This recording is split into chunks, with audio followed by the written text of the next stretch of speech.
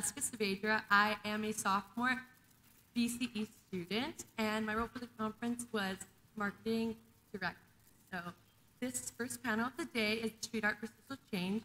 The panelists include Janette Beckman, a British-born photographer who began her career in the punk rock era, working for music magazines, The Face and Melody Maker.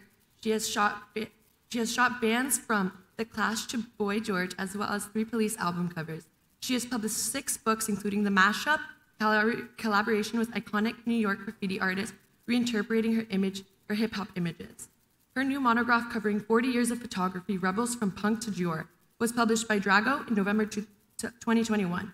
Janette continues to chronicle subculture as well as photography campaigns for brands like Dior and Levi's. She's represented by Bahay Klein Gallery, and Janette's photography has influenced trends in fashion, and her courageous attitude has gained her much success. We invited Janette to share her journey and shed light on how she enfranchised herself through her career. Our second panelist is Roger Gastman. He's a collector, curator, graffiti historian, and urban anthropologist. He started writing graffiti as a teenager in Bethesda, Maryland, and later parlayed his love for it to a legitimate career as a trusted mediator between underground art scenes and mainstream culture. In 1997, Gastman published a graffiti magazine, While You Were Sleeping, which evolved from a DIY production in his bedroom into a full-fledged magazine, internationally distributing over 80,000 copies per month by 2021. Later, Gastman founded and co-published Swindoe magazine with artist Shepard Fairey and has since created 60 high sought-after art books with numerous international translations. Gastman co-created Art in the Streets at the Museum of Contemporary Art in Los Angeles in 2011, the first international comprehensive survey of graffiti and street art with an attendance of over 250,000 people. The exhibit survey of graffiti and street art with an attendance of 250,000 people. The exhibit granted its credibility alongside other prominent genres. Roger is an excellent example of a creative who captured social movements that otherwise would have been forgotten. We invited him to share his success and enlighten us on how he enfranchised himself through his work. Our third panelist is April Walker. She's a fashion designer, culture shifter, and entrepreneur who helped create a multi-billion-dollar industry called Streetwear. Her brand, Walker Wear, was one of the first to kick in distribution doors, command millions in sales, and dress icons such as Tupac, B.I.G., and Aaliyah. Walker is an author and adjunct professor at NYU's Clive Davis, is featured on Netflix, and is a recipient of several fashion awards. Her work has exhibited internationally. At 21, she opened her first custom shop called Fashion and Effect, making clothes from MC Light, Shaggy, Audio 2, and Shinehead. She also launched a styling division responsible for numerous images that have appeared in countless videos and photos, including Wu-Tang Clan, Run DMC, Queen Latifah, Aaliyah, Naughty by Nature, and more. The brand has been featured in many motion pictures and television shows. We invited April to reveal her secret to successfully enfranchising herself in the world of fashion. This panel will be moderated by Lena Giraldo, a Colombian-born, Boston-based designer, interactive media artist, and storyteller with a background in co-design, civic media, data, art, and technology. She's currently an assistant professor at Emerson in the journalist department. I'm very honored to introduce the Street Art for Social Change panel. Thank you so much for your patience. You know, I follow up with Paul after 2 years of Zoom. You figure out with everything, we have it already and fixed. But thank you for your patience. It is an honor to have such a distinguished speakers today in this panel. I want to introduce my name. I actually don't know if you can see me, Janette, Roger, and April. I think you can. I'm not sure. I just see you, so that's wonderful. It's so nice to have you here. You are an amazing inspiration for many generations, so it's definitely, I am humble and honored to have the opportunity to speak with you. We have a few questions. The hope and the goal of this conversation is to just really learn more about your influence with the community, what do you learn from the community, and that kind of social impact that you really have bring historically for where we are and where we stand right now. So and before we go to the questions, I don't know if you wanna introduce yourself. We know who you are, they just introduced yourself, but if you have any kind of first sentence that you wanna tell to our audience here, or anything that you wanna kind of start the conversation. I'd like to say thank you for having us today, and I'm really excited about being on the panel with these two great human beings and these creatives, and I'm just looking forward to sharing whatever we have in terms of our experience and gems. Thank you, April. And I'd like to say, same thing as April, thank you for having us. And, as a photographer, I'm honored to have worked with both of these guys. And April and I did a photo shoot just right before the pandemic, which was pretty awesome. And Roger and I are going to collaborate on something. I think it's happening in May. So it's really cool to have this meeting. And Roger, I don't know. Over to you, Roger. You two basically just said it all. Thank you for having us. I'm happy to be here with you all.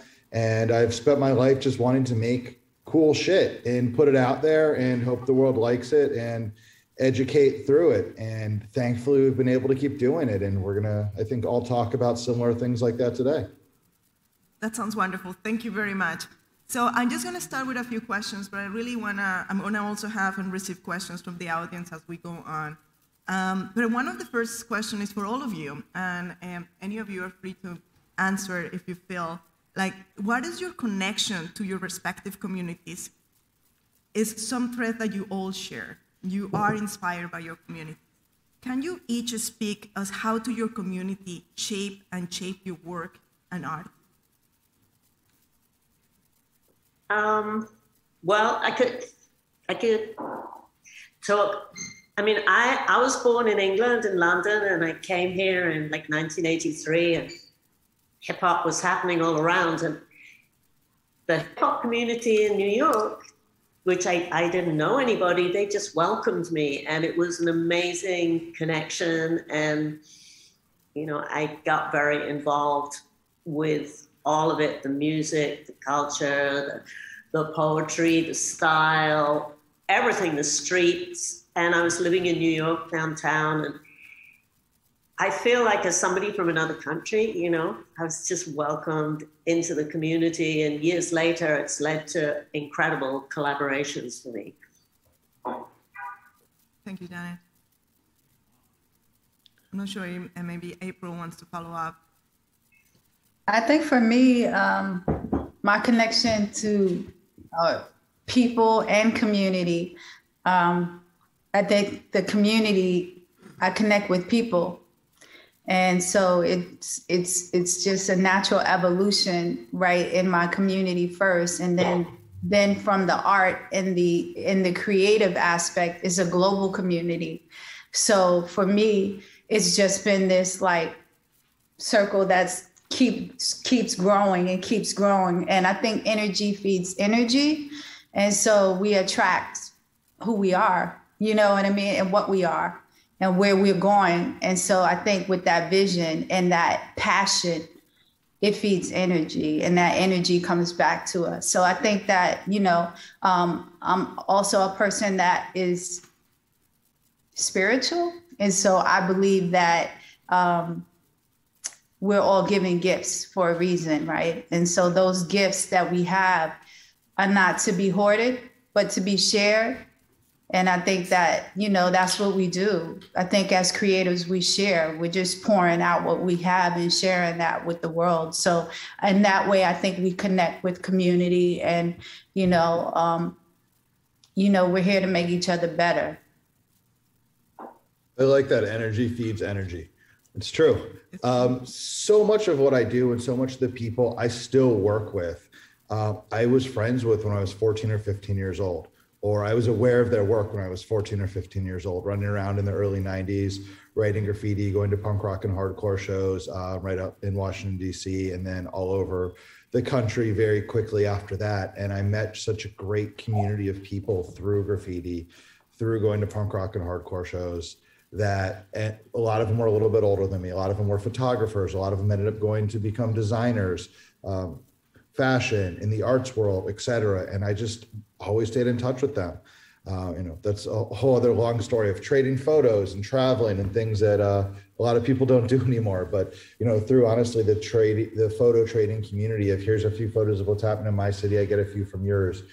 I just built a huge network and friend group. And as my life continued to go on, I just became more and more interested in the history in so many of the cities, especially my city. And that led to the projects, and that kind of just led to the extended community and the community that I respected and thankfully I got their mutual respect back, and we worked together to make everyone's projects bigger and better, and always remembering that we have to respect the community we're working with and make sure the community we're working with sees something in a new light, or something that gives them, you know, a great emotion, because of course everyone in the community usually thinks they know everything. So how do you keep them excited and engaged, and at the same time, you know, respect the general audience and the general public, because of the communities we all love here and respect and come from. I think the three of us, if we don't figure out how to reach outside of that too, we're not, you know, we're not doing any education and anything outside of what we're doing, and it stays circular. So, you know, my community has shaped me by continuing to kick me in the butt and honestly tell me when they don't think I'm doing something right, call me out and keep it going. And it's all just based off of, you know, friendships or people I was aware of, you know, from then to now, and friends of friends. There's so many beautiful things that you have said, but just the energy feed energy, and we respect the community, and the community really, we have how we actually promote that story, and I think that's fantastic. And I want to kind of bring a little bit and bring where what's happening right now in the present. We are living in a moment where marginalized communities are reclaiming their narrative, and in your work, you create narrative by amplifying and humanizing the hip hop culture.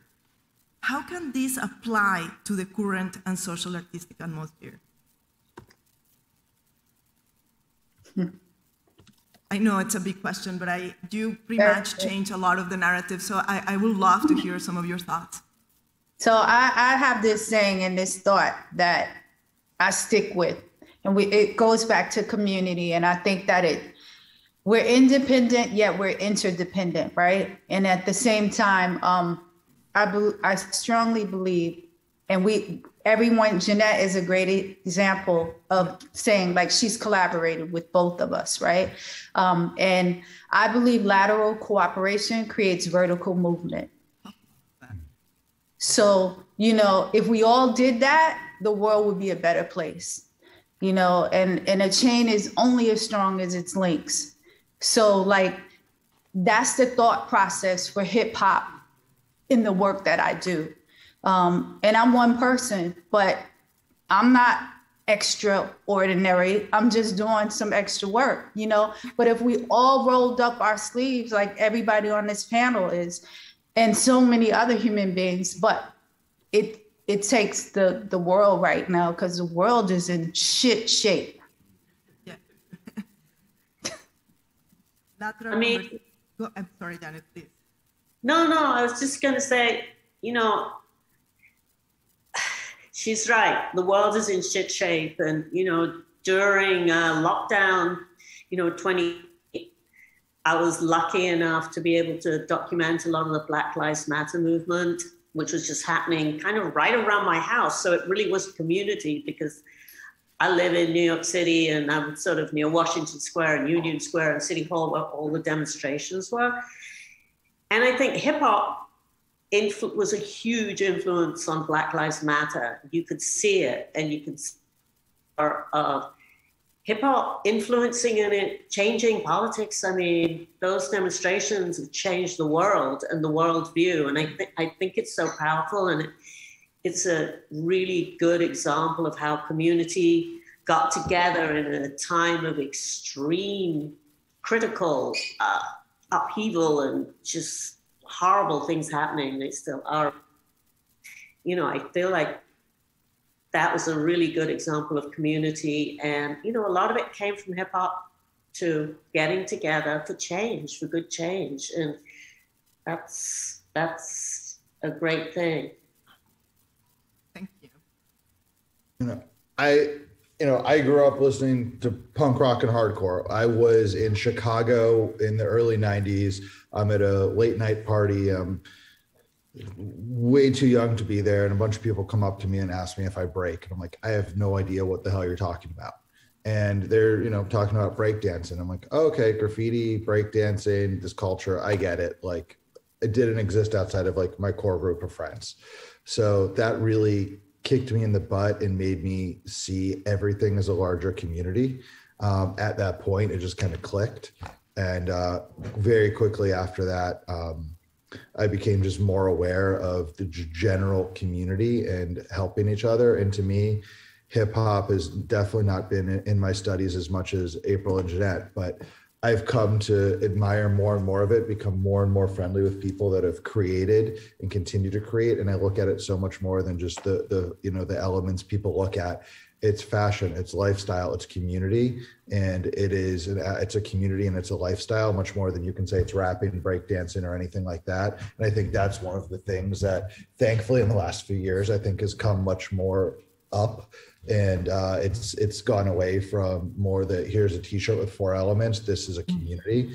And whenever I talk about it, because I don't feel, I'm part enough of it to be able to, speak on this or this. I mean, I know historical things and all of that, but what I've continued to admire, and when I do get asked is, hey, this isn't this element or this or this, it's a community of a lifestyle that is very important. And, I don't want to compare it to like a religion in a sense, but like it is something that is celebrated, admired, and, could be looked at in different ways by different people around the world. Wow, what great answers. I really are inspired. And I think just really, it's not a religion, but it's really something that it bring you up and it bring conversations that it needs to happen. I think this question is more for April, and I want to talk a little bit about Walker wear. We could really describe you as a classic disruptor. And what was your intent? And if it was, do you have a strategy for doing it? You started. I think that,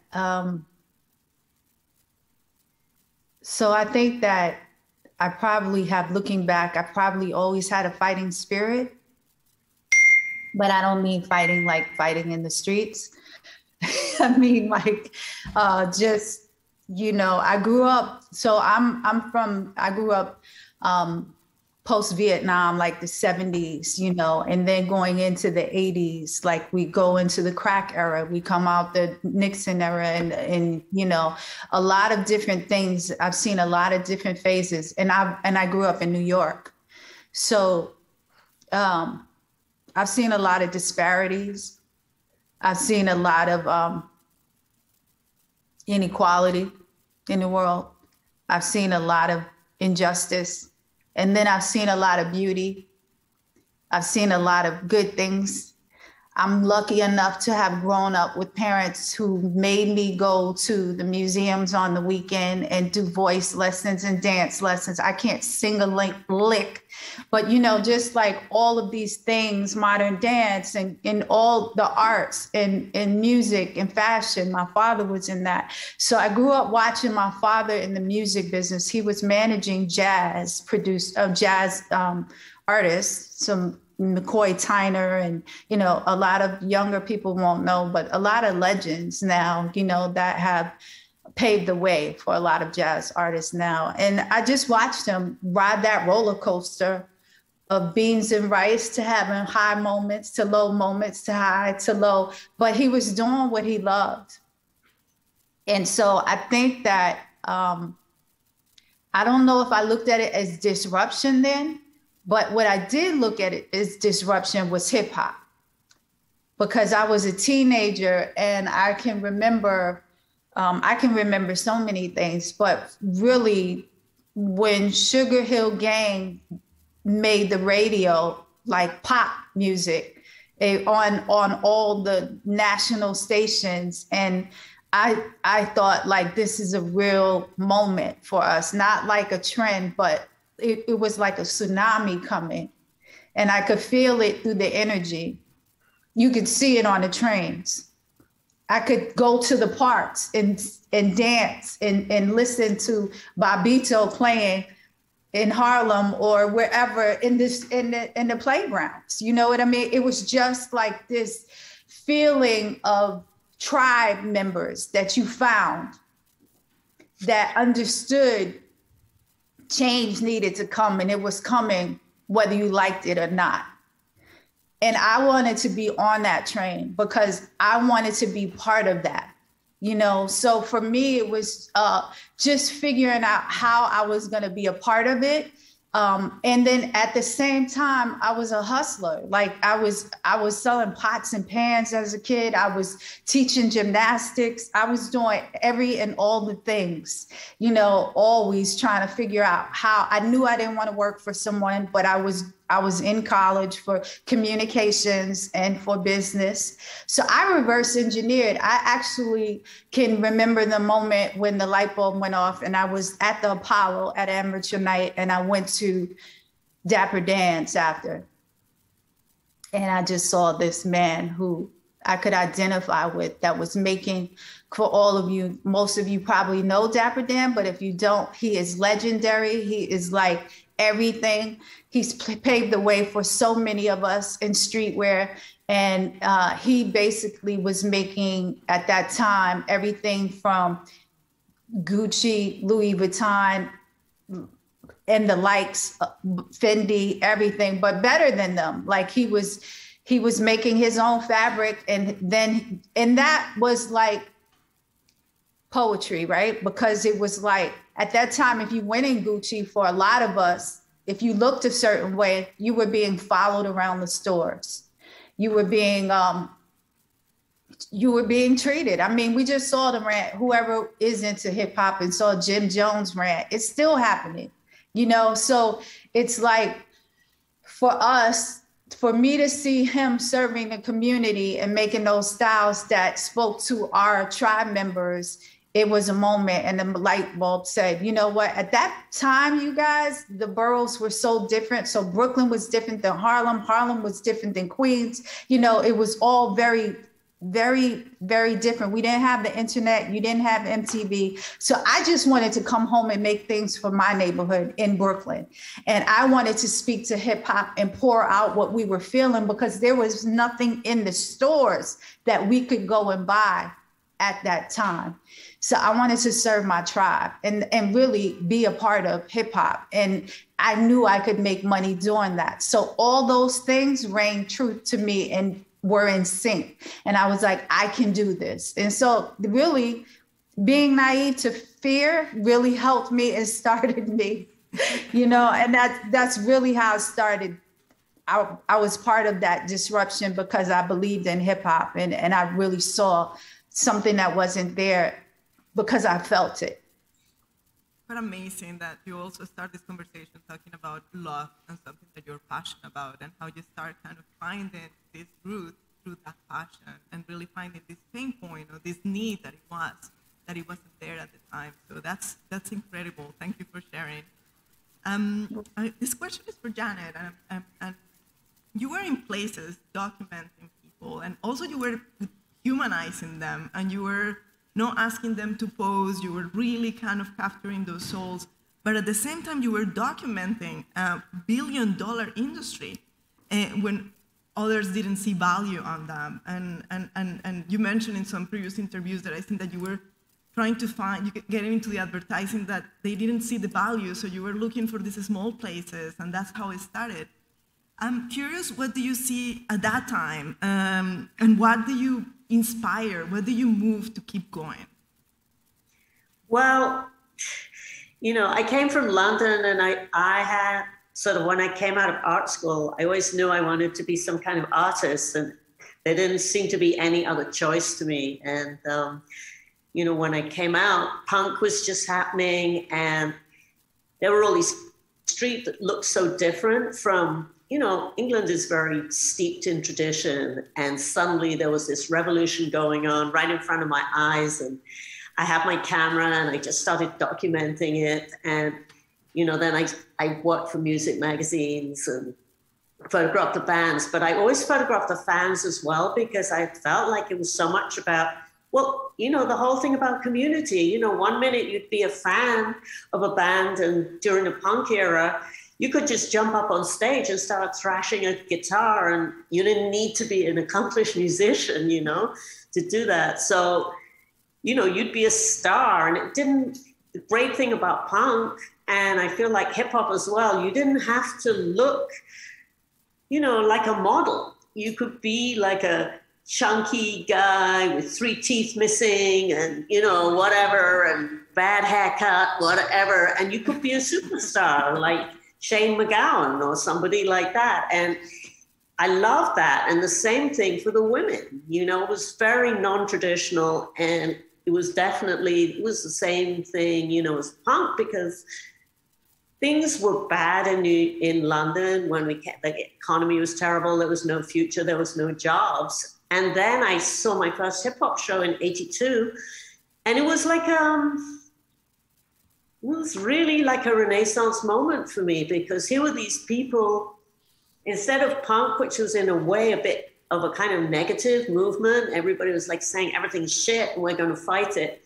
Here were all these incredible people, I didn't even know who they were, who were so positive, and they were making art, and they were dancing, and they were doing everything on stage at the same time. And the style was just amazing, and really, their attitude was so upbeat. And I moved to New York, and there was this, you know, April's right, there was this kind of energy there, that kind of, we can do anything, we're going to make change, and things are crap, but we're going to talk about it. You know, songs like The Message, where you're talking about, you know, junkies in the alley with a baseball bat. That's kind of what it was like. Rats, you know, Rats. That I was living in what's now Tribeca, and it was just a deserted warehouse area, and it was kind of dangerous, but there was this energy of change and movement, and art, like April said, art on the trains. I mean, you couldn't avoid it. It was right in your face. You take a train, there's some kid with a boom box. And me as a photographer, I think it's, you know, it was, I guess it's a compulsion, a passion, an addiction. I can't help myself. I just want to document it, whatever it is that's going on. That's kind of how I feel. I just want to record it. And you're right, I don't pose people in my pictures, because I'm all about, take me to where you're from, show me what you're about, and I'm going to try and take a picture of it. And, you know, that's kind of how it's always been for me, and it still is. I just did a photo shoot of this young guy called Jahiris. He's a jazz drummer, and he's working with, I work with this collective called Rainbow Blonde. It's a jazz collective run by Jose James and Tali Billing. And this kid's never had a photo taken before. I mean, he's not a kid. I don't know how he's young, but we managed to get some great photos. I was just like, you just be you. You know, we walk around in the neighborhood. How do you feel about this spot? Yeah. You know, I took him to A1 Records, which is a used record store, and he was like looking through all the records. I got pictures of him. And I'm thinking, I mean, it's kind of, people somehow, it's about respect. It's exactly what April said. It's about respect and gaining people's trust. And right now I'm working on a project called Women Who Rock it's going to be a TV series. I got to photograph somebody last week that I have been crazy fan of, Maida Staples, since 1972. I know. I was so I was fanning out. Let's be real. I was fanning out. And this woman is all about joy and love. And I have 5 minutes to take a picture of her and capture a portrait. And, you know, hopefully I did it. And then, you know, I just, it's that thing that you talk to somebody, you have 5 minutes to get their trust and get them to show you who they are. And you know, that's just the way I go. And I'm still super, you know, I have to take pictures. There's nothing else for me to do. What you just said of you have 5 minutes to gain their trust and get it done. I mean, I think it's the same here, probably the same so much for April, and what you've done is as we all meet people, it's, you know, that first thing, especially in these, what were so much subcultures or subcultures of subcultures that are now these huge businesses. But, you know, as we're still so much supporting and respecting people that, you know, really got started and moving it, and the new people that are going, it's, yeah, you still are finding, I'm still finding myself all the time. I have 5 minutes to sell it almost. Yeah. Yeah, exactly. To let someone into, you know, to allow for someone to let me into their life, like, and they've never met me before, it's a huge thing. I mean, absolutely. It's a huge It's so thing. intimate. It's so intimate. Yeah, it's a huge thing. That connection is so important. And all your work is about that connection and trust. And you, the three of you, use different media, and you represent it throughout your years of work, which I think is quite amazing. And something that I want to kind of highlight from the last two questions is that change the movement from the messiness, find that beauty, and move forward. And I think you both say something, we just have to get to it. And you have to kind of grasp the soul, and we have to really make the best of it. And we have to be part of the change. And I think that's pretty fabulous. And thank you for sharing this. Roger, we describe you as an urban anthropologist. Mm-hmm. You have done an amazing work, really, when you start documenting graffiti. You start really saying, we have to take, these are making story. The communities are telling stories, and you start documenting this. You start documenting the graffiti culture, celebrating the art and the beauty. When many of everyone, so as a vandalist, the police were trying to track the people down, kids were going to getting arrested. So how do you make this really feasible? Like, make this is history, this is real. How do you make it valuable for the society? How do we make it valuable for the society? I think that goes back, honestly, to some of the things I said. It's making sure you respect the community, but reach outside of the community. I knew that having 2 spray paint ads wouldn't matter, no matter if they're the first spray paint ads ever, but having 300 spray paint ads tells a story. Having 2 photos of early graffiti in the city I grew up in is great, but it doesn't do anything, in the big picture. So it's being able to make friends, make acquaintances, make partners, and gain trust. And once you have that trust, you can start amassing collections. And that's one of the things I've really tried to continue to do. And continue those relationships. Because if you don't have the people inside speaking positively about you, a few people are always going to talk shit. If you're doing your job right, then there's always going to be some haters. If there's not haters, you're probably doing your job wrong. So, you can't let that get you down. You just need to kind of smile and keep moving and not engage. Just keep it going. I've definitely learned. But in the end, yeah, it's amassing the collection and being excited about it, archiving it, and showing things at the right time. And not showing things at the right time, always saying, well, this is my fee. I'll give you this for this, nothing else. It's feeling people out, meeting people, understanding what the project is, and understanding that there's different ways to do things, different ways to get things out. Of course, if it's a project where someone is really going to make a lot of money, talk to them about it, because your archive is valuable and you had to spend time and energy to get your archive done. But, there can be value in things for everyone that are often you don't see at the top. So I always, even experiences when I represent and manage several different artists, so many of the times, 95 out of 100 requests we get don't go anywhere, but I talk to a lot of those people at those agencies, at those brands, you name it. And I do my best to educate them too of why we're charging this for this. So next time when they reach out to an artist that might be a friend, or me again when they're at another company in 3 years, hopefully they've listened and learned something, and I hear what their objectives are, and maybe I learned something from them too. In the end, create your archive, sit on your archive, but don't sit on your archive forever. Get it out there and respect your community, but think bigger picture, or your community is just going to stay stagnant and only creating for each other. During the last 20 years, have you seen any change in the graffiti community, or how it's being represented and accepted in society? You've been really, the beginnings, the early stages, so it would be interesting to see your perspective. I think we can say for hip hop, punk rock, so many forms of fashion, and especially graffiti, the last 20 years has been unlike anything I'd seen before. In the early 2000s, when things were starting to really go back into the gallery and get some buzz, get some dollars, brands were looking, a lot of designers were starting to really make a name for themselves. We were like, when's this going to burst? A few years later, when's this going to burst? A few years later, when's this going to burst?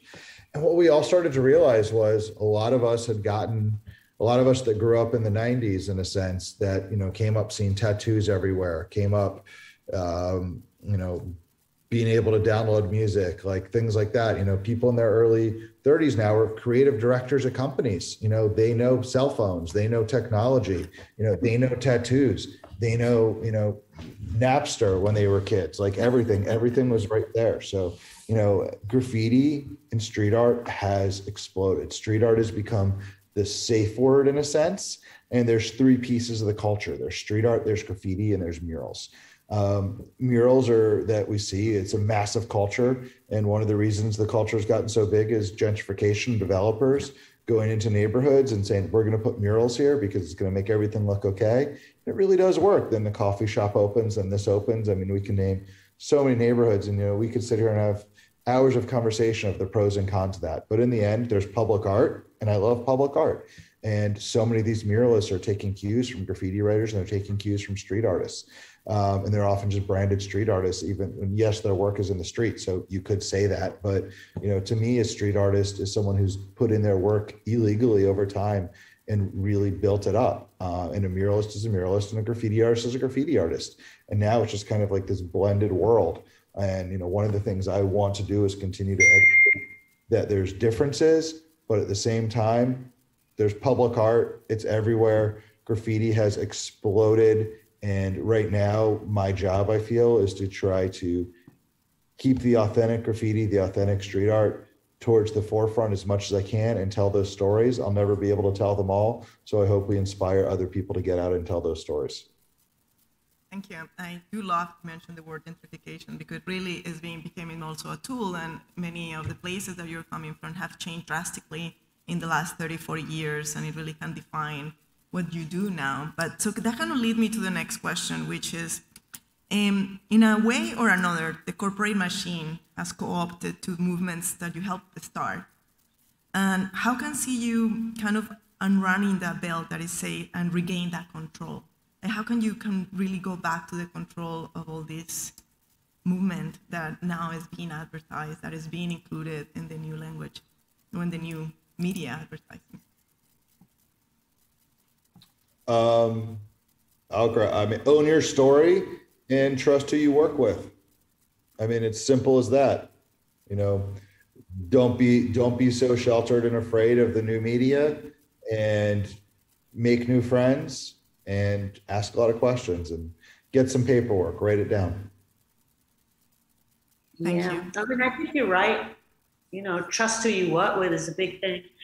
I mean, I was lucky enough to do a worldwide campaign for Levi's in 2018, and that was like a dream for me. And that was because their creative director is this wonderful man, Chad Hinson. He loved my hip hop stuff, and he loved my street portraits, and he loved the punk stuff. I mean, he understood it, and he pretty much let me, we threw block party in, we threw a block party in Bed-Stuy. We threw actually one in Jersey City too. And he brought in all the OGs. He had Stretch and Bob, and he had break dancers, and everybody was just wearing Levi's t-shirts. We had street cast. And I thought it was a really brilliant way to bring old school to new school.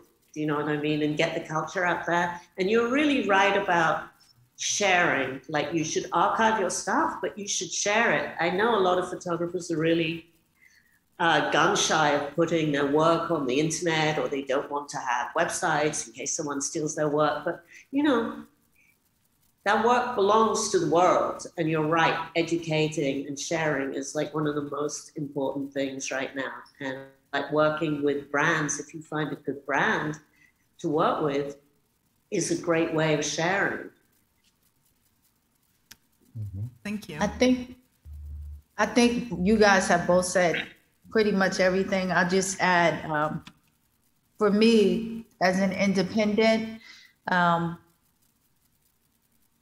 this word disruption disruptors has become such a buzzword, but I think I've always lived that in the sense of living outside of my comfort zone, in a discomfort zone.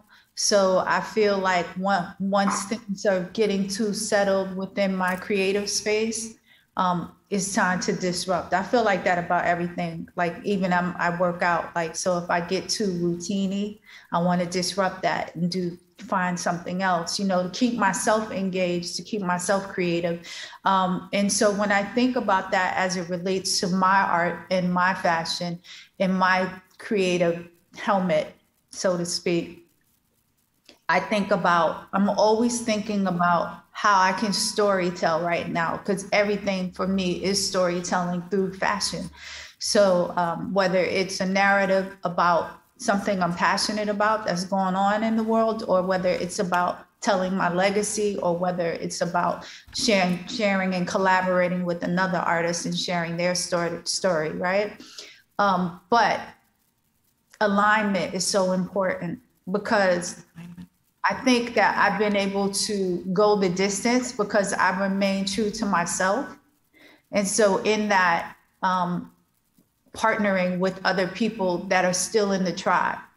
So that's if it's a person, if it's an entity, whatever it is, the mission has to be aligned with my value system, or closely enough where for this project, it would make sense for this phase of my mission right now and what my artistry is doing. I hope that makes sense, and the value system, because as a brand, right, you have to protect your brand.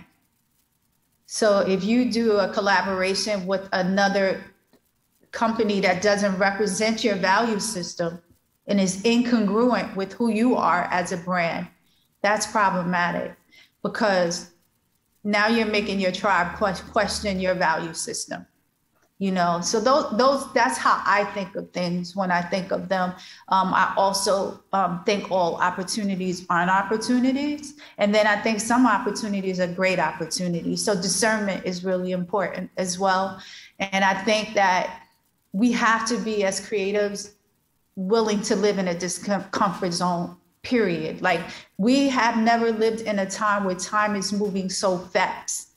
And if you are thinking about today, you're late already. Like, you need to be thinking about your art as it's living in the metaverse, as it's living what's coming, you know what I mean? And thinking in that space. And the older we get, I think the more challenged, or the more seasoned we get, we're challenged to stay right there, because the advantage we have is experience.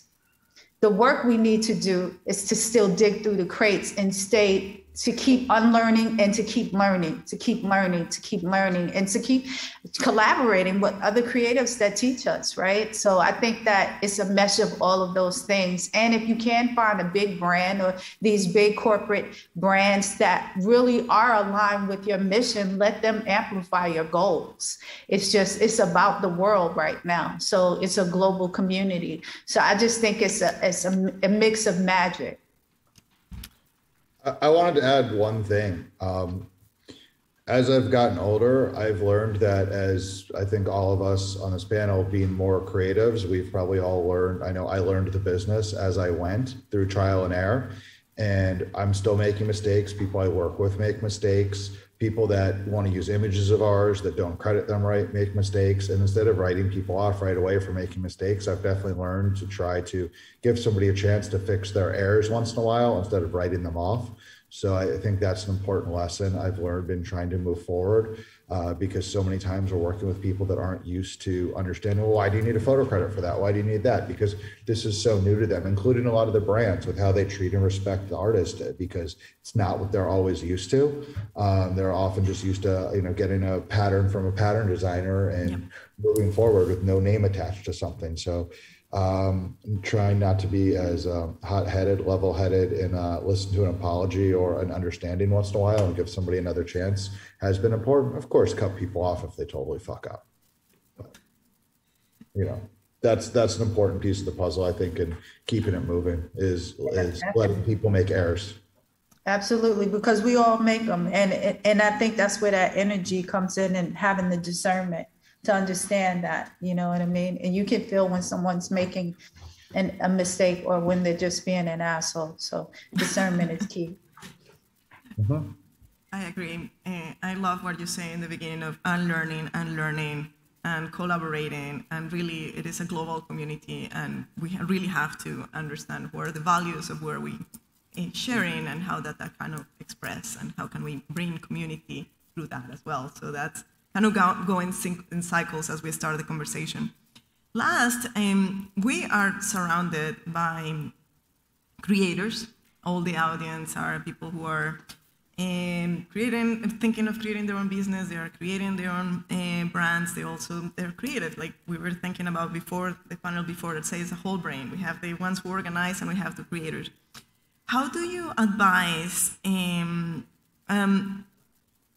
as we have creators in the audience and streaming, what advice do you have that can prevent disenfranchisement and strength ownership? And I think you mentioned a little bit of that in the previous question, but what will be that last advice?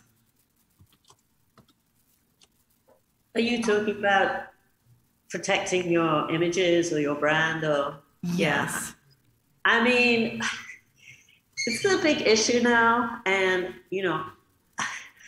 the internet, obviously, and social media, I mean, I think that some people tend to think because they saw it on the internet, it belongs to them and it's free or whatever. And, we have to educate those people. And I think,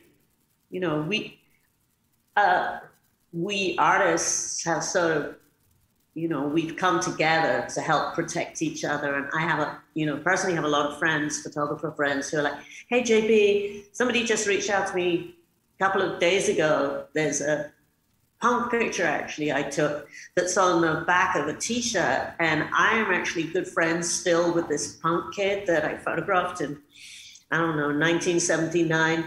And somebody's putting his image, and it's not me, on a t-shirt. And I've got to now help track that person down.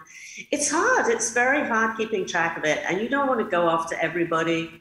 But, I think it's interesting as artists, like you're an artist, you're making art, but you also have to have that business brain as well. Yeah. And that's always challenging. It's challenging for me. And in recent years, I've kind of realized the importance of it. And for me,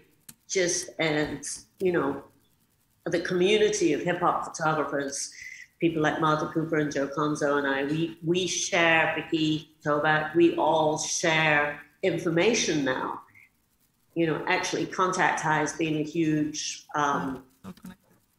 instrument for collaborating. And so we've all met each other, we all know each other, we share information. And when people are, for instance, as a photographer, wanting to pay me $50 when it should be $500, we're like, they ask, how much are you getting? And they're like, hey, JB, you should be asking for, and we share, and it's a great thing. So I think sharing information, collaborating, obviously, with your community is really good right now. What you just said about you all sharing is right.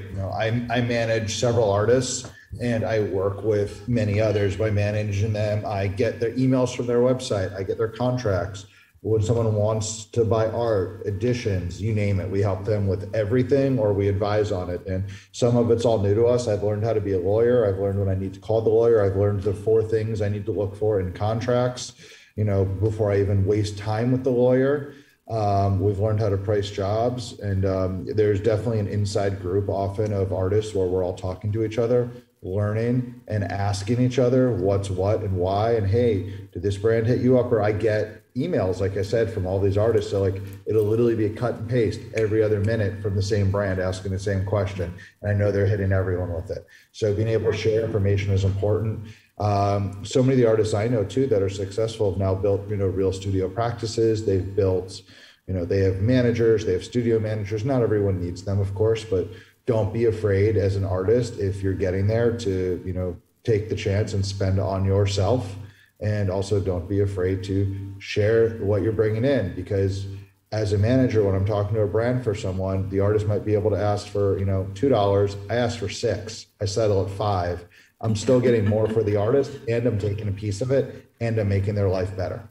So that doesn't always work like that. But, as an artist, don't be afraid to share information. Just share sparingly with a trusted circle. And when someone screws up and at a brand or someone else, do your best to fix it and get some paperwork. Or someone screws up at a gallery, do your best and fix it. Yep. Right. Absolutely. I think you guys have said pretty much it all. Our art is a business. And what we do creatives is it's the business of fashion for me, as much as it is being creative in fashion. So this is how I eat, it's how I live, it's how I share to the world. So all of those things are important. My passion is fashion and being creative and sharing. But through experience, through time, through reverse engineering and just kind of taking the Nestle's plunge and then learning along the way, I've learned that I have to really stand on my tippy toes and get a team and treat this as a real business if I want to flourish. So, having a manager, having a lawyer, having an accountant. Now, if you can't afford an accountant, there's QuickBooks, there's different things, but understanding, study your money, learn your numbers, understand, to me, it's bullseye, like having a bullseye from the door. As artists, a lot of us don't have that. We just are free and we love what we do versus knowing what our end game goals are, so I think those will change along the way as we grow and live another day, but it's good to have them, because if we have these targets, we can stay focused on our business and our art form and know where we're going. And because the world as artists, we can definitely take side turns because everything is so like, oh, I want to do this and I want to do that. But if you know where you're going, you can stay on that road, and then having a team helps you even more. So I think those things are very important. I mean, I'm in it's not private, it's a public knowledge. I'm in a lawsuit with another huge company now over an actual design that is, I won't speak too much about it, but I decided to take a stand, and it wasn't just for me as much as it was from seeing a lot of artists and particularly fashion designers, me being in fashion, this creative looting happened with drive-bys on social media and these big corporate establishments just really taking small designer stuff and winning, and never crediting the other designer or even paying homage or paying them. So, Dapper Dan would be a great example of that, right? So, and we can say countless others that have come. But, I think the laws have to change. But if we don't advocate for change, it won't happen. So those are my things. Don't be afraid to take a stand. Don't be afraid to do the work and to definitely treat it as a business. And that means that a lot of times your work is going to have to be more than just a handshake. Agreements with sign on the dotted line are important unless you're really here with people that and you trust, But first times out, it's good to have agreements, and they could be a one-pager, but it simplifies things from being like, oh, I thought this or I thought that, because that will happen if you're green and you don't know. And what you just said about even a simple one page, that goes from a graphic designer to working with a t-shirt company to a fine artist in a gallery, who's paying to ship your work back, all of these, hidden things that can happen. I guess I want to add one more thing too. It's so many times we've seen artists that we probably all feel like, wow, they succeeded. Like that's no good, or that's just repetitive of this or that. The reasons they might or probably succeeded was they were more organized. They had the infrastructure, they had the team, they knew how to work Microsoft Office and keep an Excel list of all of their contacts and who to reach out to and who to invite to things versus just thinking the world will come to them. It's just as much networking and being friendly to that random person on the street that might show up to your show or, your lawyer's son more, than anything, because it's word of mouth in the end. And that, of course, social audience that's going to change, but that's all through the word of mouth. So, being able to organize and keep people in order, keep that business card and make sure you're inviting everybody to something is almost just as important as the actual quality of the art. Absolutely. And I want to add to what you're saying real quick, because my relationships have helped me to go the distance. So on top of those relationships, just be kind to people. because the same people you see going up in the elevator, you're going to see coming down. And it's the difference of them cushioning your fall or getting out the way. So remember that. That's completely right. And you just never know who's going to go. That's true. You know, somebody maybe, yeah, exactly, whatever, answering the phones in an office. That person could be a creative director who could give you work in a couple of years. You just don't know. And be polite to people, treat people with respect. And you're right, Roger. You know, you got to keep those contacts and be out in the world, because I think, you know, a lot of artists are, you know, in their studios making art, and they feel like people should somehow magically come to them because they put something on Instagram. But it's really about being out there and talking to people. And obviously it's been challenging during lockdown and COVID, but I think that, you know, that's what social media is for, and let people know what you're doing and just be out there. But, you know, April, this is a very good point. Yeah. Those are excellent points. Yeah, this is great. It's quite amazing. We keep repeating the word respect and kindness, and we go back to the same kind of values and where we are heading to. And I agree with you, Roger. We just need to be on the look, like really always be ready, and be ready to learn, and be ready to fail, and be ready to do it again. So I'm going to pass actually the microphone to Jessica, because she's going to kind of lead the questions to the students. But it's been a pleasure to meet you. It's really been a wonderful hour for me. I hope you had a great time today. Thank you so much for sharing. Thank you so much for being, to really share all your perspectives and your ideas. What a pleasure. Thank you. You've been a wonderful moderator. Thank you for having us. Thank you. For having us. Yeah. Great. Hi, this is Jessica again, and I'm going to be moderating the student questions. So before we get into the questions from the YouTube Live, I'm going to ask Eugenio Camacho, one of our very own student members of our team, to come up and ask a question herself.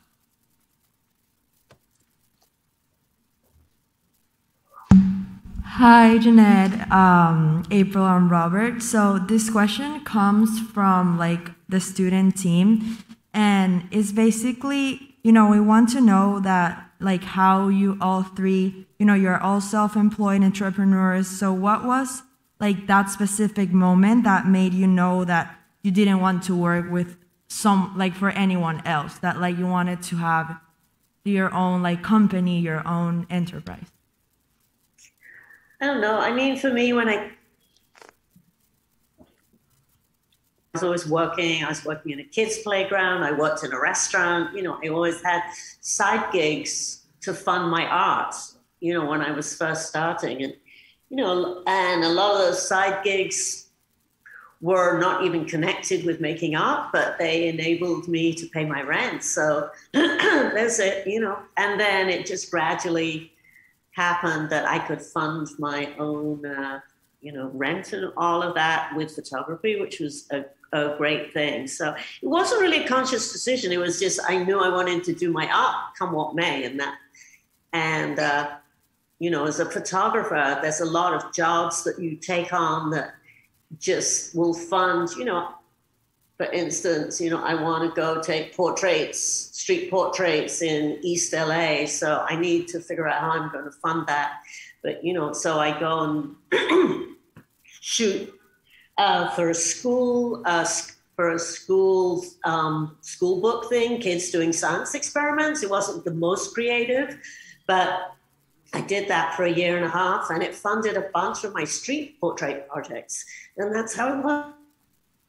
Excuse me. And it turned out that the art director for the school thing turned out to be a great person, and her boyfriend was a skateboard guy. He had Acapulco Gold. I don't know if you know that brand, really cool skate brand, Oogie. And I started working with him. So you just never know where things are going to take you. But yeah, I think, you know, if you have to do side gigs to fund your art, that's great. That's what you got to do. Thank you. Thank you for that answer. April and Roger. I never had a straight job in a sense. Like from the time I was 15 years old, I was hustling something, whether it was spray paint caps, the tips that go in cans of paint. I was the biggest distributor of them for years, and that funded what I was doing. To, you know, sure, we would work for brands going and doing walls and murals and things like that, but it was always, you know, working for ourselves. And it was always beg, borrow, steal, and use one job to pay for the other, you know, to go do one brand job for 3 weeks that you really like want to bang your head against the wall. But you know what, you don't necessarily have to put your name on it, and that's going to fund the next 2 months of what you want to do. And just being able to keep doing that is what led to what I do, and you know what so many of my friends do. I think for me, I was just hustling in high school and in junior high school to make money, to have money in my pocket, because I didn't know I was going to become a fashion designer by that point. But I can remember being in college one day, and I was working at American Express part-time in customer service. And I was sitting next to a woman that I admired a lot, that was always fly from head to toe. And she was there, and she said to me, look, this guy over here, his name is so-and-so. He's been here 4 years. This one's been here 6 years. That one's been there 8 years. And if you're lucky, you know, this one, she's only been here 16 years. You could be the manager. And I just saw death, you know, for me. I was like, I am not doing this. I am not working for someone. I'm going to figure it out, because to be honest, I always saw this was me, though. This was only my perspective, and is only my perspective. It's so much scarier for me to put my whole life in someone else's hands for a career when I could build that career myself and make my own mistakes. Win or lose, I'm going to own them. But the sky is the limit, you know, in terms of what I want to do, how I want to do, my freedom, my art, my constraints, my lack of constraints, all of that. It's all got to come from here versus having someone over me or having someone tell me what can be done and what kind of budget I have and what the possibilities are. That was always scary. At that time, you guys have to think this is the 80s, working and then maybe working towards a pension or something. And 23 years out of 25, they decide to fire me. That was freaking scary to me. So those were the kind of things that made me say, no, I'm going to do this my way, you know. Thank you guys so much. We have one more question. We only have time for one more question, and I'm going to invite Annabelle, one of the students at the conference, to ask it herself. Hi, thank you for speaking so far. When you are in a career path that is very like creative oriented and all about like your work and your art, how do you deal with like people who have conflicting views? And it's like, this is something that comes from your heart, but it's like, they're telling you that it doesn't work or it doesn't work this way. And is there like a sense of self-worth tied to your work? I mean, a really good question. And I think you really have to follow your passion. And people, you know, it's just an opinion. People are going to come along and go, you know, that's not a good photo, or, you know, I wish you'd done it that way. I can't even, you know, everybody has an opinion. And if you're passionate about something and you feel like it's the right way to go, you just got to go that way, no matter what. And it's hard sometimes, but, you know, don't be afraid. I would say know your why too. Like what you just said is golden, Janet. And I've been on the other side where as a stylist, I've taken jobs where I've had to work with management teams and the artist. And then as the stylist and then the record company, they all have different visions sometimes. And you notice, Janette, being, you know, and you're in the room and you talk to them each individually and then collectively. You have to have enough respect for your work to execute your vision, but enough respect for everyone in the room to try to be a team player and pull something together that speaks a little bit to everyone to have a happy end product. So a lot of times on collaborations and teams, you might not get 100%, but If you respect the vision, go in there with an open heart too, to say, we're going to make something great. And I value the other person on the other side of the table. So I trust that end goal, as long as you're not giving too much of yourself where you walk away feeling like, what did I just do? And I don't feel good about this. I think it's important to have that discernment. So I think that it's a life skill that will come as you grow and as you experience things. But, you have to get in it, and your gut never lies. Listen to that inner voice and at least question your inner voice to why you're feeling that way, and understand that. You just said something important with, you might not get 100%, but what do you really get 100% out of? You put on your own solo shows, and you're probably 75% happy with what you did because you know what you could have done, but no one else knows what you didn't have time to pull off. So, I mean, so many projects I've put out through the years, I'm sure you too, well, if there would have been this one more piece in this line, or if that stitching would have been like this, no one else fucking knows other than your tight-knit group of people, and it's in your head. So if you walk away from a project and you're probably 75% happy or more, like, you're winning, whether it's a collaboration or your own, because the other people, especially if it's a collaboration or a brand job, like, they might not be 100% either. If everybody ends up 75% happy on a collab project, like, you probably did good. Don't be known as the difficult artist in those situations. Be known as the artist that asks the right questions to get the results everyone wants. That's really true. And I was really talking about your own practice, but when you're a work for hire, and if you're working as a stylist, or I'm working for a company and they want a certain thing, that's collaborating. You can try and bring your vision and hope that they, will work with you. But you're right, don't be known as a hard artist. That's actually very true. Yeah. And on the other end, what you said is golden, because I think as creatives, we're in our own head too much, and so you have to get to that point. And that's experience too, where you realize you take yourself serious, but I don't take myself that serious, So, and at the same time, I respect what I'm doing, and I'm doing it for me. So if you don't get it, it's okay. You know what I mean? Because this is for me and whoever gets it, and I don't take it personal anymore. I'm not going to please everyone. I know that, so trust you. Yeah. Thank you so much. At the end of the day, everybody has rent or a mortgage or something to pay. So if it's one step closer to doing something, if it's a job, just smile and get through it. And, of course, if your integrity is totally challenged, say something to do something, but get through it. And if it's something with a friend, be more vocal. Right.